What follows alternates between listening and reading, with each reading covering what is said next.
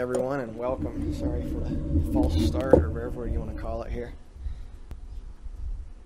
When John asked me to share this morning, I really didn't try to find the most controversial subject I could think of. It was really something that God brought to me in our discussion last Sunday.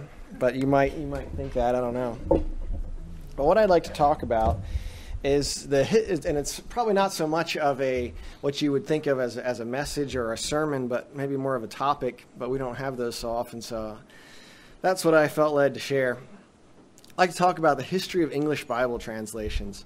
We've talked about this some a little bit here, but I think there's a lot that we can learn and that we should learn, and I think there's also a lot of just false information that's out about Bible translations. There's lots of rhetoric about it. There's lots of ideas and opinions and very strong opinions. Thank you.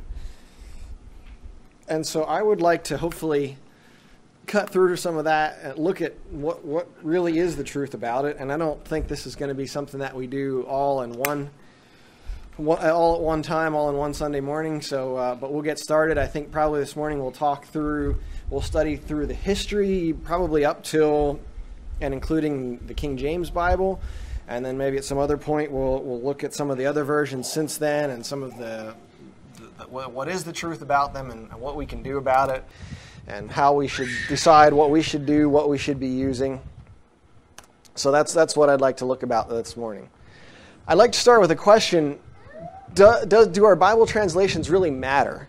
What are your thoughts? Does it matter, or is it just a lot of ado about nothing? Does it really matter?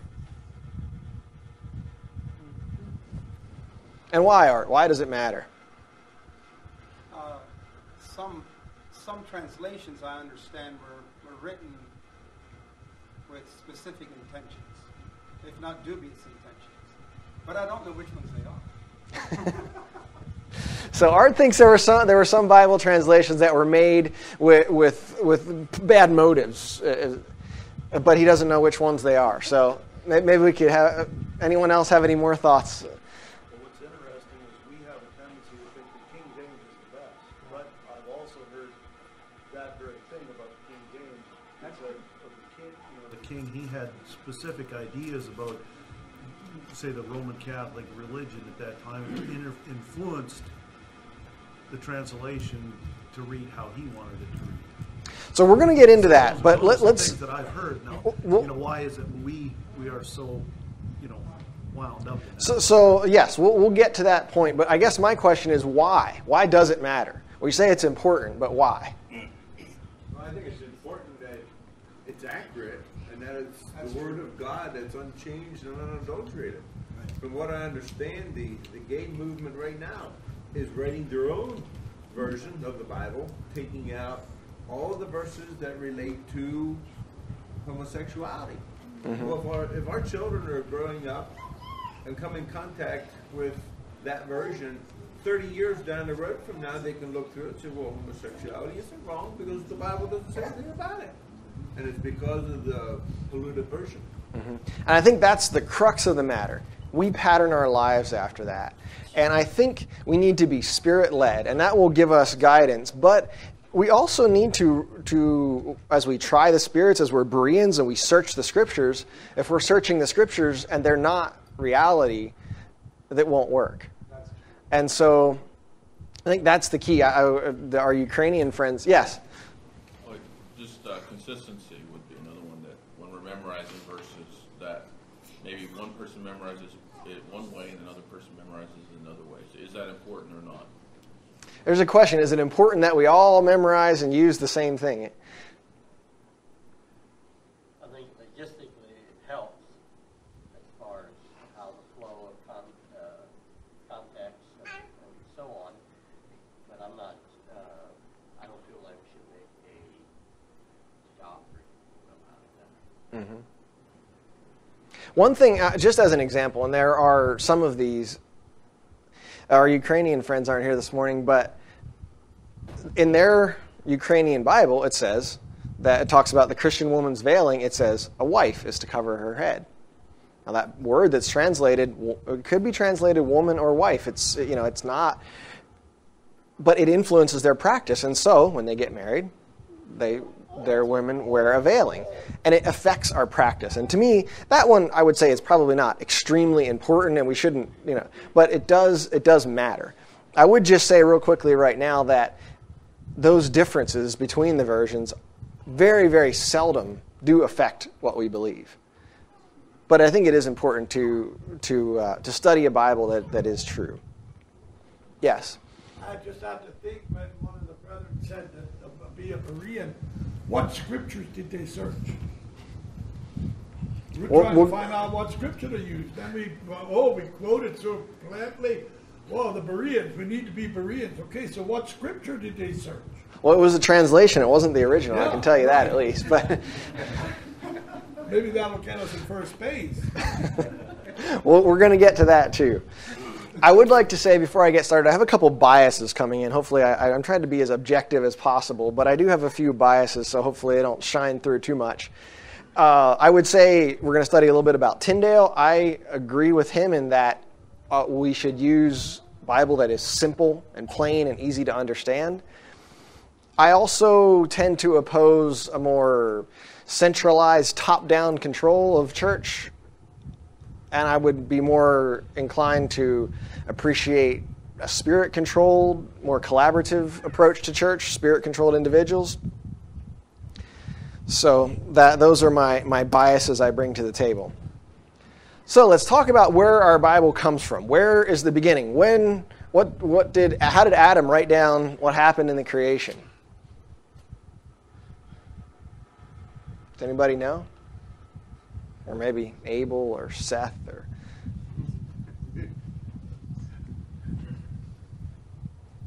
Well, they didn't. And until about the time of Moses, there was no such thing as written Hebrew. Some people even think Moses invented the Hebrew system of writing. I'm not too sure about that. But either way, it was orally. It was all transmitted just by mouth for thousands of years. And 3200 BC is when we find about roughly the first writing. It wasn't the Hebrew, it was cuneiform, would have been the Sumerians that were nearby.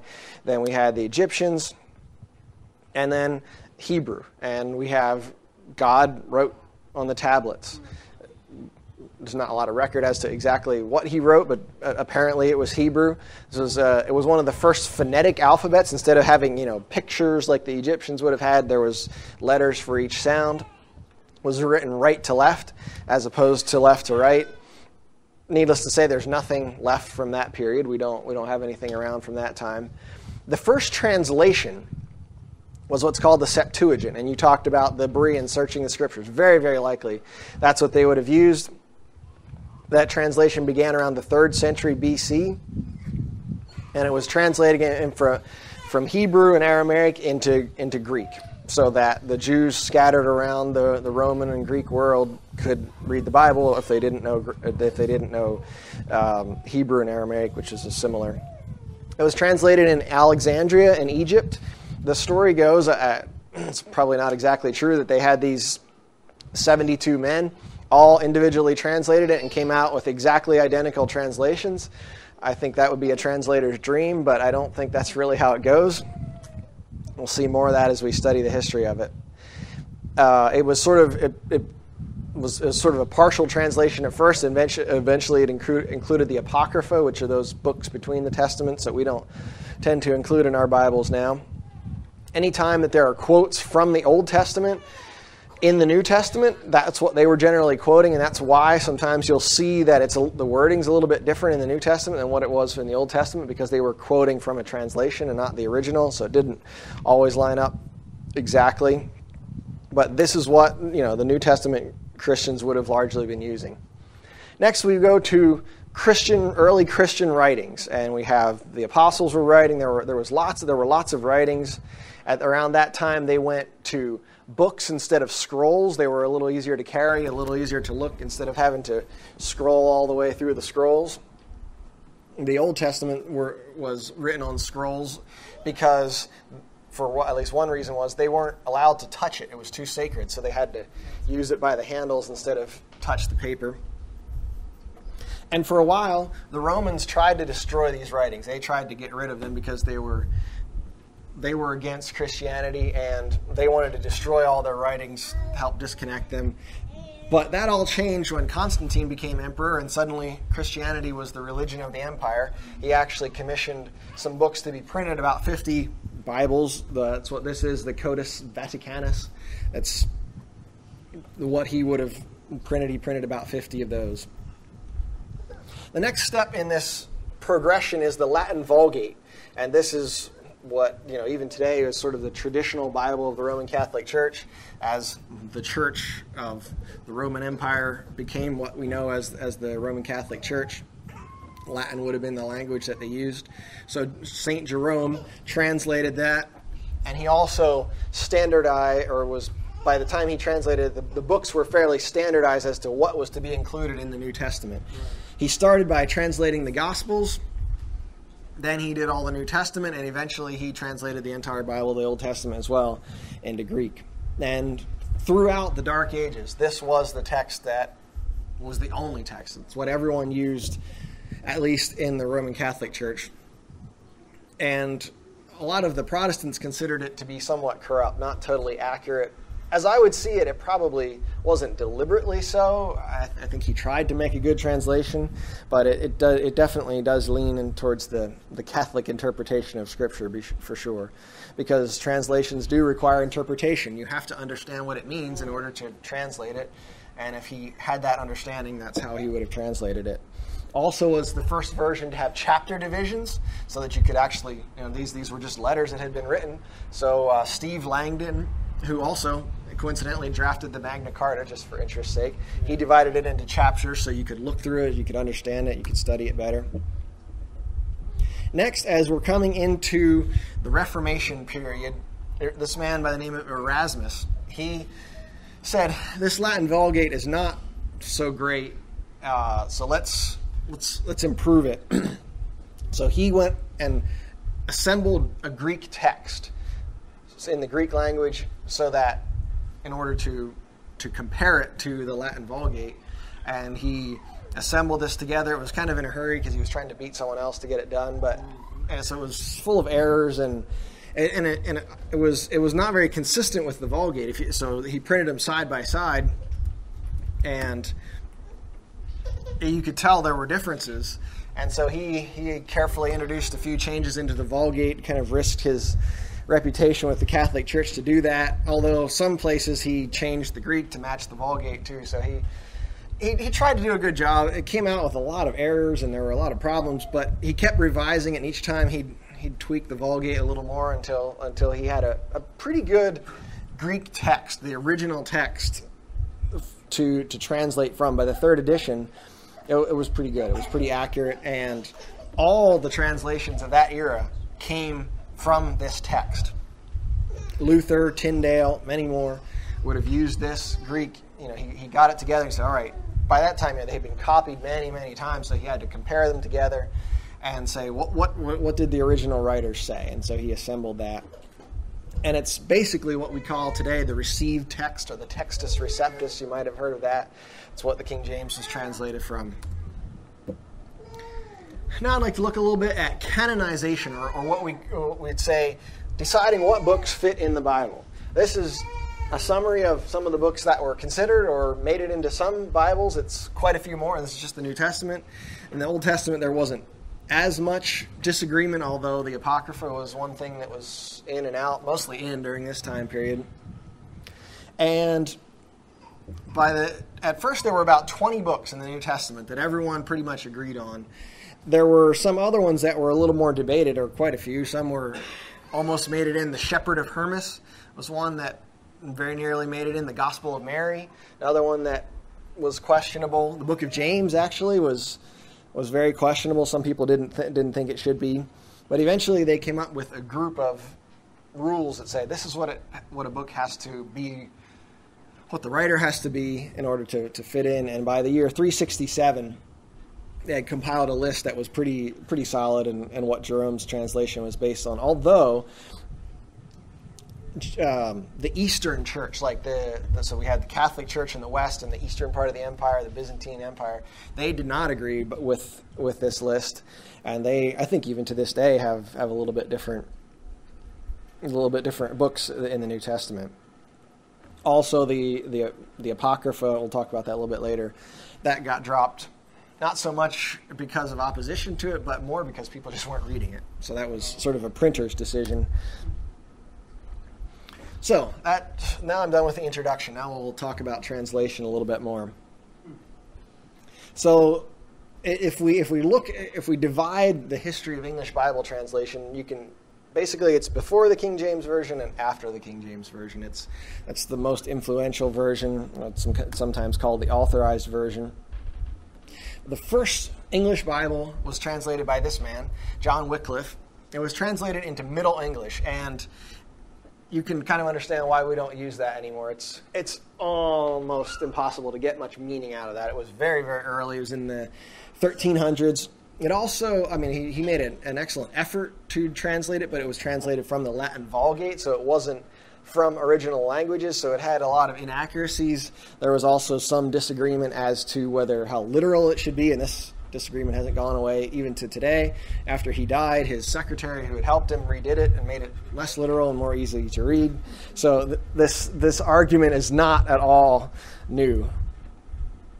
It was not widely published, partly probably because it was illegal. You could be killed if you were caught with this Bible, and also because it had to be hand copied. It was before the printing press, so it took 2 man-years of labor to copy the Bible. So it didn't really, it was sort of all by itself. It didn't really have a lot of influence on later Bibles. This is one that's kind of all by itself. Probably next to the King James Bible, we think of William Tyndale. He was inspired by Martin Luther. There's a possibility he actually studied under Martin Luther. We don't know for sure. And he said when he heard about the Luther translation, he went to the Bishop of Canterbury, the Archbishop, and said, we need to have this in English. And he was not granted permission. This was before that would have been allowed. So he moved to Europe to work on that, to get it printed, and he completed the New Testament in 1525. He started on translating the Old Testament, but he wasn't able to get finished. It wasn't, of course, like I said, it wasn't the first English translation, but it was the first one from the original languages. He did a very, very thorough job, and he did it from Erasmus's received text. It was accurate. It was just a good translation. He printed it in a small form factor. It was easy to smuggle in. It was easy to carry with you. One of his sort of guiding principles was he wanted it to be simple enough that the plowboy could read it while he was plowing, and that the common people could understand the Bible, have it in their own language. They printed it in Europe, smuggled it in, and it had pretty wide distribution. It was also one of the first, I think it was the first English Bible to be printed by a printing press, so they could make a lot of them and get them imported. The Catholics did not like this Bible. They felt like he had deliberately mistranslated it to strike down their doctrines. He was definitely anti-Catholic, but I don't think there was deliberateness in that. He tried to be true to what it really said. Here's just a few pictures of copies of it, or actually I think these are originals. Page from the book of John. It is definitely more like English we speak today, but it's still a pretty far cry from what we would speak and read. He was martyred for his translation before it was either around the time it was published, a little before, I think. And his prayer was, Lord, open the King of England's eyes. And God definitely answered that prayer not long after that. The King James Version, which was authorized by King James, used about 80 to 90% of his translation. So it's very similar. It was just building on his work. But he wasn't able to finish the Old Testament either. It also opened the floodgates of demand for an English Bible. Even though it wasn't allowed, the demand was that much that it did push the church and the king to allow it. Next we have the Great Bible. And this was authorized. It was before the King James Version. And if you look, here's the title page. And this will give you a concept of what the culture was like. So here at the top is the king. and he's handing the Bible out to his royalty, to the bishops, and they're slowly handing it down until they get to the bottom where the common people can finally have the Bible. And you know, if you think, oh, where's God in this? Well, these people, the common people, are saying God save the king. So that's how much credit, that's how they looked at who was in charge. So God gets to be way at the bottom, and a casual mention, the king's at the top, the bishops, the nobles. It's a little bit how things were there. There was also a couple other Bibles. There was kind of a number of close revisions, sort of close together. The Coverdale Bible, the Matthew Bible, and this was in 1539, so not at all long after Tyndale's Bible. And this was the very first authorized Bible in England. It was prepared by Miles Coverdale. Lord Cromwell had commissioned it under King Henry VIII, and this was very much based on the Tyndale Bible. It was. And they added the remaining books that he hadn't finished translating from the Old Testament.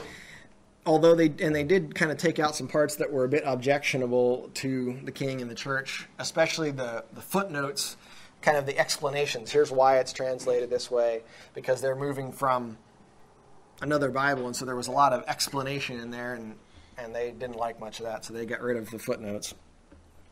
Also, it was the first one to separate the Apocrypha from the Old Testament. There's the Old Testament, the Apocrypha, and the New Testament. The next Bible we'd like to look at is the Geneva Bible, a very different Bible. This was a group of Puritans who fled to Geneva in Switzerland because they were being persecuted by Mary Tudor, who was a Catholic. It was an excellent translation. It was very scholarly. These people understood the original languages. They were very well versed. It was also the first English Bible to include the verses for looking things up. And King James, before he was King of England, he was first King of Scotland. And he actually authorized the publishing of this Bible, although I'm not sure why, because he had some serious problems with this Bible. Mainly, again, the footnotes. These Puritans were adamantly anti-king, an anti-established church. And all through the footnotes, they were downing the king. And the midwives under Pharaoh said kill all the baby boys, but they disobeyed and they didn't do that, and they just saluted these midwives for the disobedience. King James said absolutely we can't have disobedience to the king. I'm accountable to God. Well, I don't know about that, but he said he was, and then everybody must obey me unconditionally in every case, no matter what. The other thing is, anywhere that the Bible had the word king, they translated it tyrant. So they didn't exactly endear their translation to King James. There's another page from that. This was the Bible that the Pilgrims would have brought to America, the Pilgrims in the Plymouth Plantation. And it was the Bible that Shakespeare would have read. It was pretty popular for being banned again, but it did get pretty wide distribution because it was such a good translation. This is the Bishop's Bible, and the next step along the way, published by Queen Elizabeth. Also, again, at that point, the official Bible of the Church of England. All the footnotes are gone. We don't have any of those because we can't have that. And it was a massive Bible, both physically and sort of in its reading. It was just very pompous and just difficult to read. For instance, where the King James says, cast thy bread upon the waters, this version would say, it said, lay thy bread upon wet faces. It was not very meaningful, but just, it sounded great. Anyway, it had 124 full-page illustrations. It was a pulpit Bible. It would be chained to the pulpits of the church so they could use it. And it was really barely easier to read than the Latin Bible, so it wasn't a great Bible for reading. And if you can, here's the cover page of that one. It's kind of the same thing. The Queen's at the top and everybody else around it. Way down here, God gets his name. God save the Queen. So that's a little bit where that one was. Next, we have the King James Version. This is the most significant translation probably of any book anywhere of all time. More influential. It's the foundation of English church in many, many, many ways. Yes? perhaps at this juncture you should differentiate between translation and what are the other options? Some are... We'll get there. Okay. That's the next time. I don't think we're going to get there this morning, but we will get there. Very good. Yeah. So, King James himself, here's a picture of him as a child. He had a terrible childhood. His mother was killed.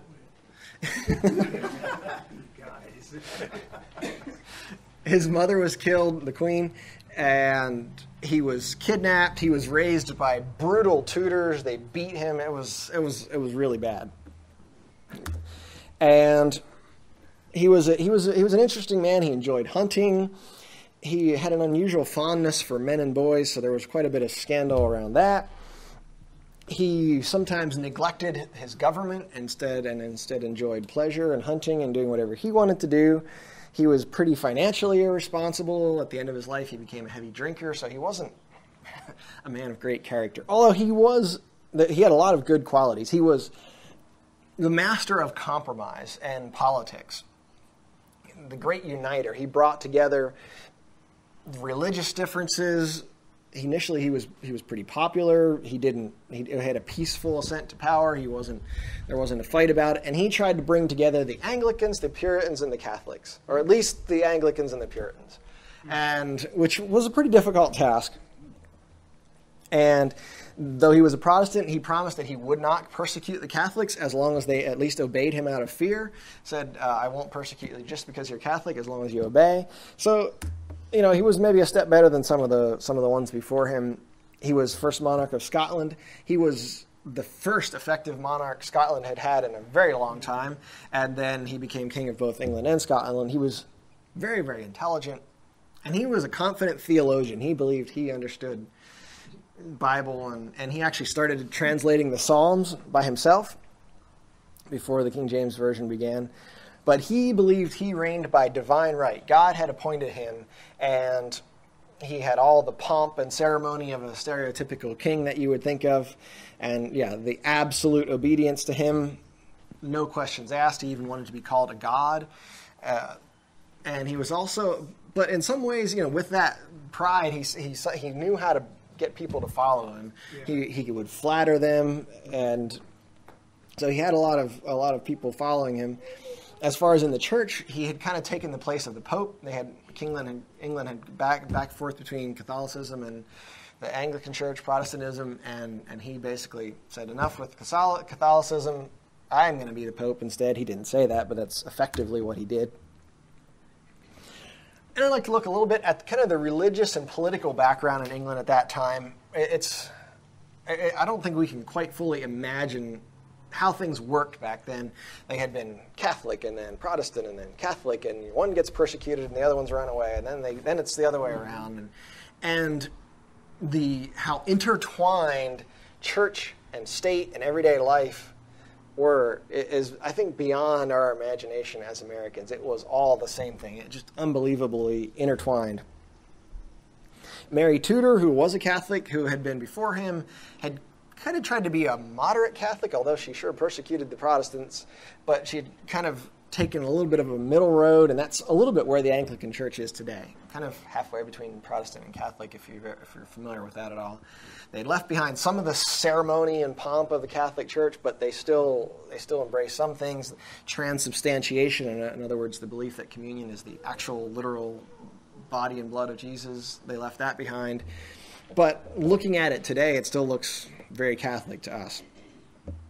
So we have James trying to unite these factions together. The Anglicans believed the king and the bishops were the head of the church. The Puritans said no way, and they were against the king, and they wanted a very strict interpretation and a strict translation of the Bible. So that's what they wanted. They had their Geneva Bible, which I would say was a very good translation, but it was not allowed. And the Catholics at this point were just hoping that they wouldn't be persecuted, which thankfully they weren't. There was a strong belief that going back to classical wisdom, reading the Greeks, reading the Romans, was the way to find knowledge. They were not about innovation. They were about going back and discovering old knowledge. And this carried over into the Bible. They studied a lot of ancient texts, not just the Bible, but they're very much going back, like saying, what did these people have back then? They're coming out of the Dark Ages. They said, we obviously don't have it figured out. The Romans and the Greeks did. Let's figure out what they had. And then religiously, the Bible as well. An ideal scholar in that day would have known Greek, Hebrew, and Latin, so you could study all these old texts. So at this time, creating a new Bible, or translating a new version of the Bible as a compromise was political genius, and that's really what he was doing.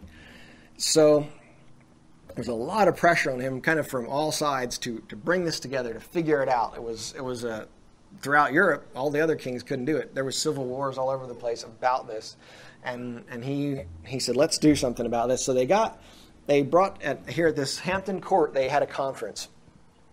In 1604, they said, let's figure this out. And he called together lots of different people. He called together some Puritans, a very small delegation of Puritans, wearing their plain garb. You know, if you imagine the Pilgrims, that's sort of how it was. Their black hats, black clothes, black shoes with belt buckles all over. And then they had the bishops with their silks and just crazy fancy dress were there as well, mocking they're waiting to get in. They're mocking the Pilgrims. You know, this is tension all over the place. And this man, Richard Bancroft, he was the Bishop of London. He was soon to be appointed the Archbishop of Canterbury, so like over the entire church. Not exactly a man of great character, another politician, and yeah, quite a man. He was not happy about this conference. He said, he wants conformity in the church, not compromise. He wanted the church to be the church. He didn't like the idea of a new Bible. He didn't like this conference, but he was put in charge of the conference, and then later partly in charge of the translation, and he ran it to be the way he wanted it to be. This man, Lancelot Andrewes, he was one of the greatest linguists in all of England. He knew languages extremely well, also very, very corrupt. He was handpicked to take the side of the church in this argument. And he was also later in charge of the group that translated the Bible at Westminster Abbey, the committee there. John Reynolds, he was the man in charge of the Puritan delegation. He was president of the Corpus Christi College. And he was a moderate, so they decided it was okay to bring him in to represent the Puritans because he wasn't too crazy on the Puritan side. Extremely knowledgeable, very, very educated in Hebrew, and he was very, very energetic and passionate. Like, he put his all into everything. During the translation, he was sick a lot of the time, but he made it to the meetings. Eventually, he couldn't walk anymore, so they carried his bed to the meetings. He just put everything he had into the translation, and he actually died before it was finished. But he was the very, very a very, very important part of this meeting. So we kind of have these two sides, or at least two sides, coming in here, and there was just, the tension is great, and we have in great pomp King James under his canopy. Everyone who wants to address him must kneel before him. So you can kind of get the feeling that this must have been. And the king, all the top brass of the church, the bishops and everybody are there, his courtiers. It's just amazing. So King James opened with a great flowery political speech. He says he wants to keep continuity with the past. He doesn't want to change too much, and let's just keep everything flowing smoothly. Well, that didn't last long, but anyway, they had on the agenda three things: proper provision for the pastors in Ireland, whether ecclesiastical courts can excommunicate people, and there were some objections to reading the Bible in church. So those were the three things. The first day, the Puritans weren't even allowed in. They just had the bishops were there. And then the second day, the Puritans were allowed in. And the debate was quite lively, very rude. They were insulting each other. It was because they were just miles apart. John Reynolds, this Puritan man, he really angered the king by some things he said. And so he decided, we're going to have to change tactics. So he said, what we really need is a new Bible. And of course he meant, let's have the Geneva Bible instead of the Bishop's Bible. But King James, the politician that he was, he's like, that's actually a great idea. Let's have a new Bible. We're going to translate a brand new Bible. well, that wasn't really what he had in mind, but they eventually did decide to have a compromise translation with Puritans and Anglicans on the committee. And it's interesting that the whole King James translation is basically sort of a coincidence of debate. It was not the main point of this meeting. It kind of came out as a compromise. And the thing I take away from that is, in the midst of all this ungodliness, if you will, God brought something out of that was a blessing to the church for many, many years. And so, you look at God's in control. And so that I find encouraging. I mean, you look at the process, how they decided to do it, how they translated it, and it's full of corruption and it's a wreck. But God worked it out. So I think we should remember that. Third day, they went on to discuss other things, and so it's just kind of for a bit they talked about this and decided. King James said, "Yep, let's have a new Bible," and they moved on to other things. The official record says that all the members of the meeting promised to be quiet and obedient. The king's final speech brought tears to the eyes of those on both sides. The king was happy with the outcome. The Puritans were happy with the outcome. They got a new Bible, although it turns out they weren't too happy with it as it turned out, but they were happy at that point because but Richard Bancroft, the man partially in charge of the translation, made so many rules about how it was to be translated that they couldn't really do it the way they wanted, but they left the meeting happy at least. And the translation began. This man, an incredibly corrupt man, was put in charge of it. He was then the Secretary of State. England was at war with Spain at this time. This man was receiving incredibly large bribes from Spain all the time to do what they wanted him to do, but he's in charge of the translation. And then under him was Richard Bancroft, the man we talked about before. He wrote up these rules. But they made an incredibly structured approach to this. They had 54 people, the most well-educated people in all of England. Interestingly enough, about half of them were Puritans because they were the most scholarly people in England that they could find. And they had 3 committees for the Old Testament, 2 for the New Testament, and 1 for the Apocrypha. So they split that up, and then they would translate these individually. Well, I'll go through the process a little bit more. These committees were dispersed across England. They had one in London at the Westminster Abbey, University of Cambridge, and the University of Oxford. And they each would take their sections and translate it. Richard Bancroft had these rules that they had to obey. Here's a few of them. They were to use older translations. It wasn't a brand new translation. It was more of a revision than it was a brand new translation. Like I said, it was 80 or 90% was Tyndale's work. They also were the ones that they were to use were the Bishop's Bible, which was to be the basis, which all the Puritans hated. They were to start with that, but they were to compare the Tyndale Bible and the Geneva Bible. They were not to make any radical changes. They were to use traditional church language, not congregational. So in other words, they were to use the language of the Anglican Church and not the more Puritan style of worship. They were to always use the word baptize instead of wash. They were always to use the word bishop instead of elder. So they had a lot of rules about how they were to translate this.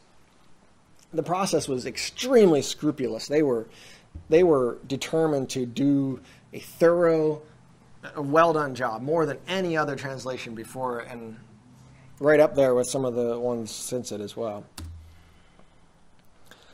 The process was for them to take the Bishop's Bible home. Each person, not each committee, but each person would take it home and read it. They would make their revisions to it. They would bring it back to their committee. They would review it and come up with another version, and then they would take their version to the committee in London for final approval and sort of mesh them all together. All throughout this process, it was all verbal. There was not more than one copy there. One person would read it out. This was to be a Bible that was read in the church, and so they did not want this to be a reader's Bible, but a verbal for people to hear it. So how did it sound? That was what was the goal of having this translation.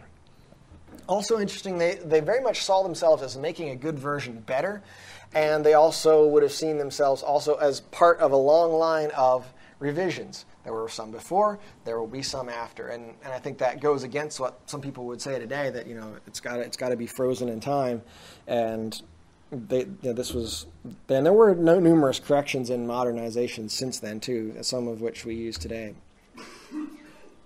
So in 1611, it was published, and it had a number of mistakes, printing mistakes. When you're looking at backwards letters on your printing press and sticking them in there all in the right order, one letter at a time, it's difficult. So the first editions had quite a few mistakes. One of the most famous was what was known as the Wicked Bible.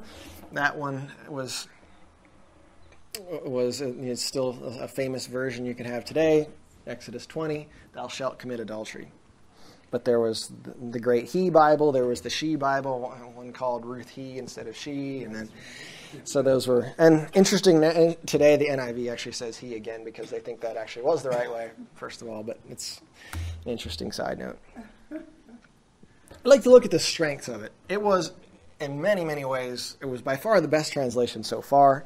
It has it's beautiful, flowery language. If you think of a Shakespeare play, it was kind of in that style to be very grand, to be as a preacher would stand up on his great pulpit and read it out to the people. But yet it's simple. It's relatively easy to understand, especially in that day. It had fairly classic language. It was very strict, very scholarly, and fairly literal. Although they did try to bring both the meaning and the words. It was also very much influenced by the original languages it came from. They tried to be very literal, so word order was not necessarily as natural as you might think. It was, if there was a word order in the original, they would keep it as long as it made sense in the modern. And so it wasn't necessarily, we think of maybe King James spoke exactly like that. Well, not necessarily. It was somewhat that way, but not totally. And it very much also influenced the English language. The English language moved towards this language.